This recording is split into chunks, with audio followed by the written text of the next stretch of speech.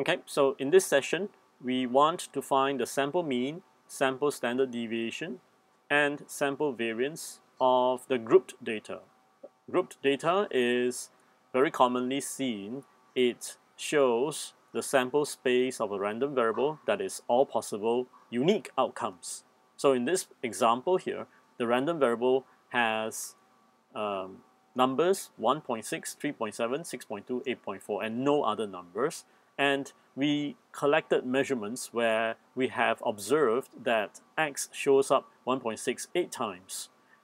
It shows up as 3.7 17 times and 13 times and 5 times, right? So we recorded all these, and now we like to analyze this set of table. Now, of course, the list can go on. It doesn't have to be only 4 unique outcomes. It can be more, but just to show you as a form of illustration, we just have a smaller set of data.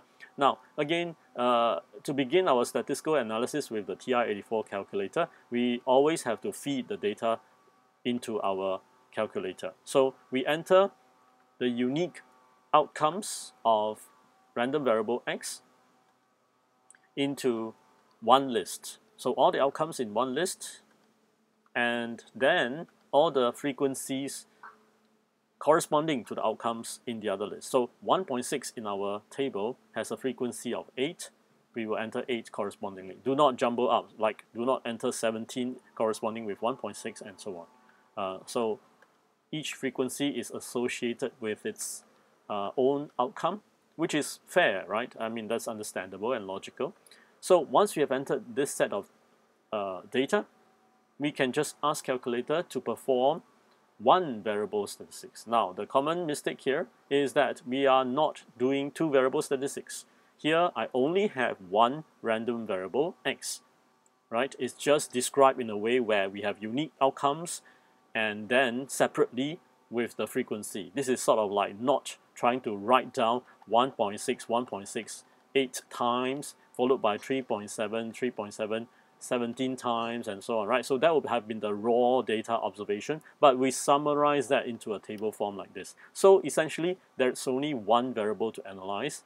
We click on enter, telling calculator that our unique values are in L1, and then our corresponding list of frequencies are found in L2. Okay, so this is where you use the frequency list specification. Then we ask calculator to calculate, and lo and behold, we have our results immediately. So the sample mean is going to be 4.6116. The sample standard deviation is our Sx, that's 2.1339, and the sample variance is just Sx squared.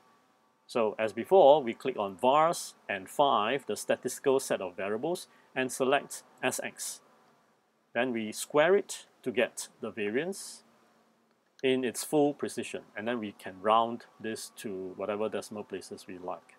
Okay, and very quickly we have already analyzed the table of observations without much issue.